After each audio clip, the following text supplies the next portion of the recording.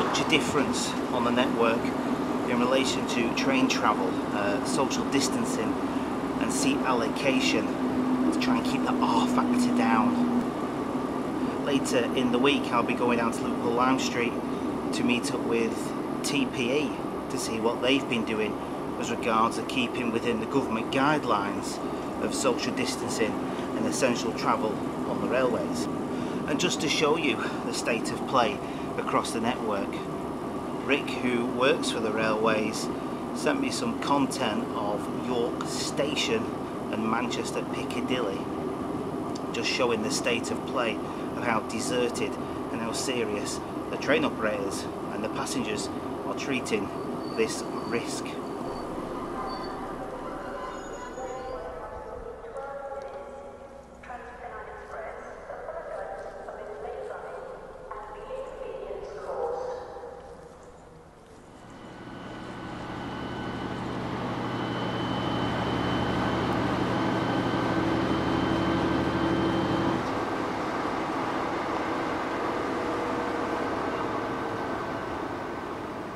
So social distancing measures look like to be knocking out at least 80% of the seat capacity, if not more, on rail travel, being part of the way of these train operators trying to keep passengers safe from COVID.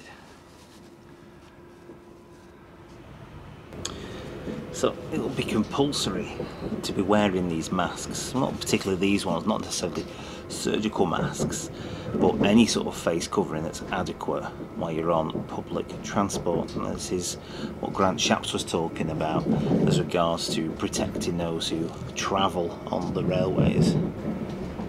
And as to be expected, they will be enforcing these rules. So from the 15th of this month, you will be expected to wear some sort of face covering.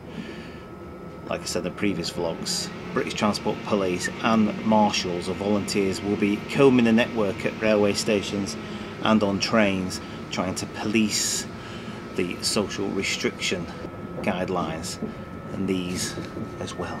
So if you're travelling on a train, whether you believe it or not, just get yourself a mask. Keep yourself happy and everyone else safe.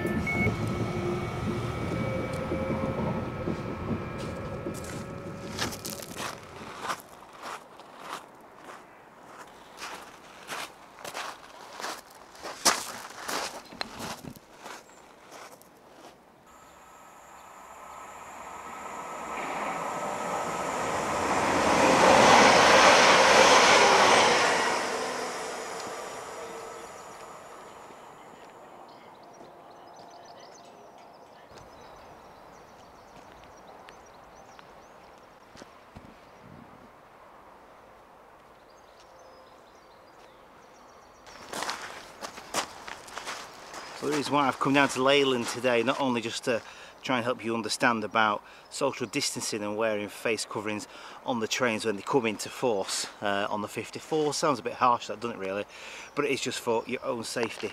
And Lidl have started, I think Aldi are packing these in again, only about 50p, so I smell all pretty nice, like I've had a bath when I get in. But it is essential, and it is to keep people who are more at risk of contracting this virus. I mean, we know that, don't we? We've heard it in the news so many times. But I thought it'd be quite appropriate to kill two birds with one stone. So not only sort of explain a little bit about the face coverings, which is fairly straightforward and simple, but we've also got a very special train, the locomotive that I'm expecting to come from Crewe today, so it'd be really great to get that. And I've got bags to get through as well, lots of news to share with you. Starting on a happier note, that a badger was seen being dragged along the tracks. Yeah, well, don't put the phone down. Don't need to ring the RSPCA. As it was AC's Locomotive Group's 89001, which was being relocated from Barrow Hill to Tooton, where it will receive a new livery. And Jamie from Railcam, we often talk to each other with Railcam, keeping in the loop with things. He sent these excellent images of 60 046 William Wilberforce hauling 89001 to Tooting for a repaint. Now it was running as 0 Zulu 89 Barrow Hill Loco Sheds to Tooting Track Maintenance Depot, passing Shipley Gate on the 30th of April this year. He explains, saying that it still sat outside Tooting, passing Shipley Gate on the 30th of April this year, and he explains that it still sat outside Tooting and yet to enter the paint facility, so we won't be seeing it in its fresh skin just yet.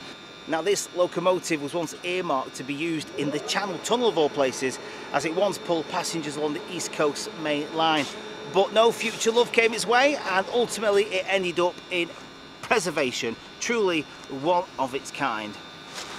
And whether you like them or not, let's talk about the Pacers again, because their days are definitely ending eventually, at the end of the year. But Connor caught some pictures from the Pacer move to Leeming Bar recently. 35, 142.35 and 41 cut at Moreton on Swale, working the 5 Alpha 40 from Gascoigne Wood to Leeming Bar. One set that will not go quietly. As regards the Pacer Farewell Tour, I was contacted by Northern recently as an update, and they're still keen to do a Pacer Farewell Tour. Now obviously it'd be pointless to do the Pacer Farewell Tour in these conditions and while the Pacers are still running. The ultimate goal is to make sure the Pacers aren't running, that's both 142s and 144s, finalise them, then do the tour itself. So we might be looking into early next year, maybe Easter next year, but that's just my surmise. Don't go along with it. It's just when I feel that maybe when the weather's a bit better as well, that possibly we could do the Pacer. So it's still on. The Pacer Farewell Tour is still filmed on the books there at Northern.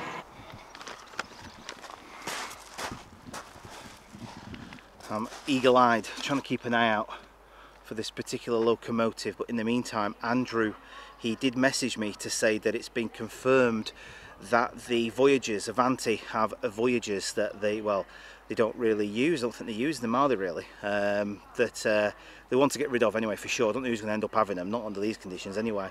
But they're going to get rid of them. The Avanti Voyagers will be replaced by the AT300s.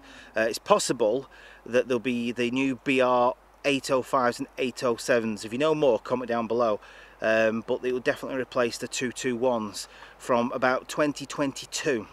This has also been confirmed by Richard Clinick's Twitter feed, which I'm sure most of you have been following. So it's, I think it's pretty good, viable information that I can share with you as regards to the 221s coming out of service. The dreaded Voyagers. Not many people like the Voyagers, do you?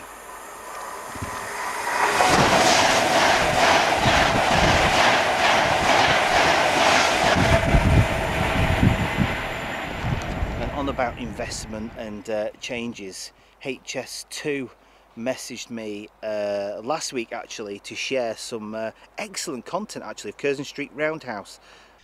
HS2 Limited has unearthed what is thought to be the world's oldest railway roundhouse at the construction site of its Birmingham Curzon Street station. Built to a design of the 19th century engineer Robert Stephenson, the roundhouse was operational on the 12th November 1837, meaning the recently discovered building is likely to predate the current title holder of the world's oldest in Derby by almost 2 years. The roundhouse was situated adjacent to the old Curzon Street station, which was the first railway terminus serving the centre of Birmingham. The roundhouse, and specifically the turntable, was used to turn around the engines so the locomotives could return back down the line. Engines were also stored and serviced in these facilities.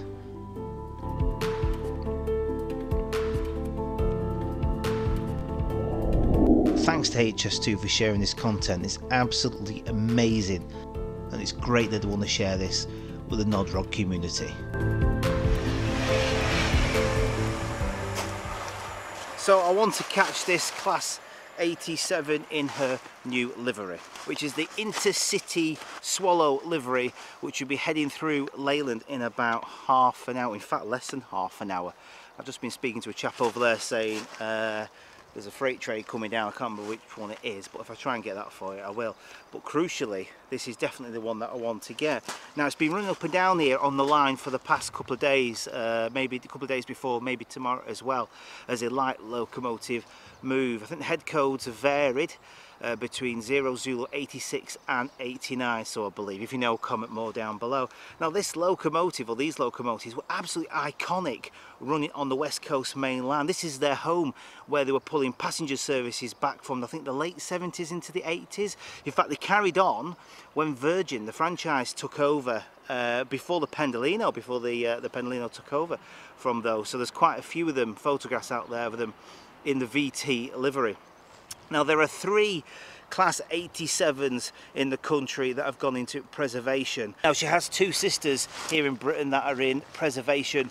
If you've been to the National Railway Museum, Stevenson Royal Scot 001 is there in British Rail Blue. Also, our other sister, which is number 35, is at the Crewe Heritage Centre. Again, it's a static display like the National Railway Museum, and it's in British Rail Blue as well.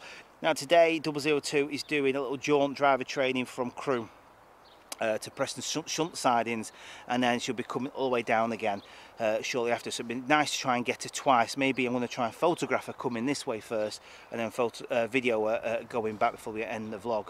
So it'll be really good fun to see this beautiful bit of kit making its way across the West Coast main line, a very familiar home where it's going to firmly stay on British shores, because the rest of her sisters, or most of the rest of her sisters, have now all been shipped off to Bulgaria.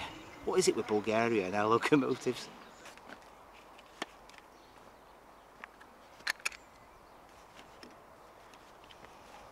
So today I've brought this out, and I don't usually often do both video and photography. It gets a bit difficult to try and get the shots. But I've got my old EOS 300, charged the batteries up, and hopefully with this line of sight she'll be able to get the Royal Sovereign really sweet. Lighting's a bit flat, but beggars can't be choosers. Listen, don't forget, from the 15th of this month onwards, get yourself some face coverings. I got a pack of 10 from Lidl, $7.99. I know, extortionate, but you get the disposable ones anyway, but you don't necessarily have to use them ones, as long as you've got decent face covering. And someone put this on my Facebook page. It's a pacer cover. I know. What is this? It's brilliant though, isn't it? I absolutely love it. I'm not going to put the link in because I don't want to endorse anything without their permission, but I'm sure if you go on my Facebook page, you will find the link that's been put there by Jack, and if you want one, they're only a tenner. They're really good fun. Yeah, two. Some two. Oh, good grief. An 87. Oh, yeah, she's on the way now.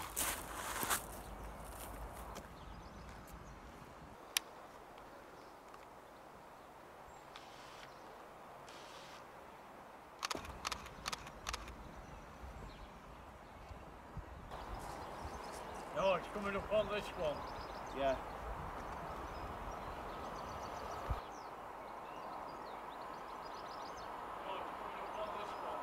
Yeah.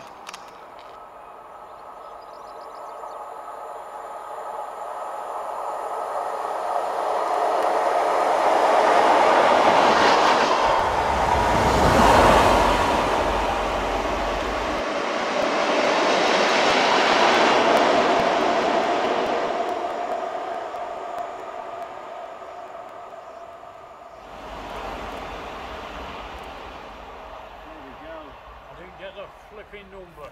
002. 002. 002. Oh, there you go. You. There we got her. In the end. How ace was that? Thank you very much for that. You're very welcome. Mind you, we're coming back, so... About half an hour. Yeah. Oops.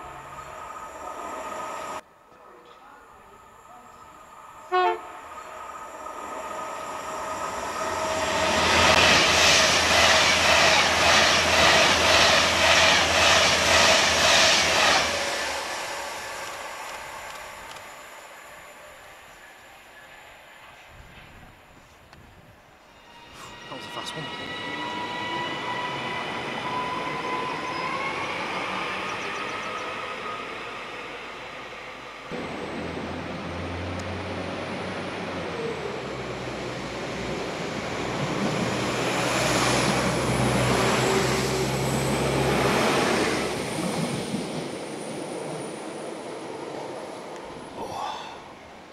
It's really exciting to see 87002 at Leyland on a driver training run. Excellent intercity livery, look absolutely stunning and beautiful, and I can't wait for the rail charter services to have them on their books running up and down the West Coast Main Line where she belongs. Now I've arrived at Preston Station. I'm a little bit behind, my train has been cancelled, but there's always a silver lining. We've got a Wembley to Edinburgh Caledonian service which is due any time now, so it'd be great to capture that on camera and take pictures too. In fact, I think it's here.